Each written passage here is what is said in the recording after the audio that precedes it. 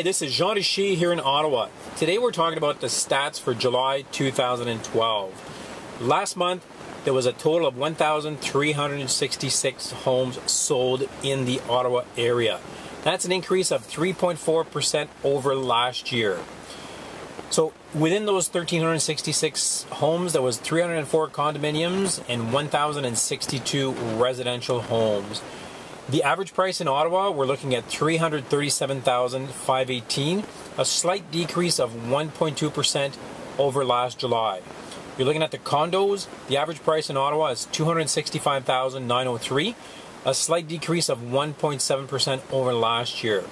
The average price of a residential home is $358,018. That's, again, a small decrease of 1.4% over last year. What this means possibly is that there's more houses sold, more transactions, but the price of homes might be a little bit in the lower end, because what's happening, what we're seeing right now is the properties that are priced a little bit higher don't seem to be moving as fast. So it's still a great market to be buying, to be selling. It's active. We are being compared to the past couple of years. So in Ottawa, we're looking at a very stable market. So if you are thinking about buying, if you are thinking about selling, there's definitely never been a great time. Interest rates are still very, very low.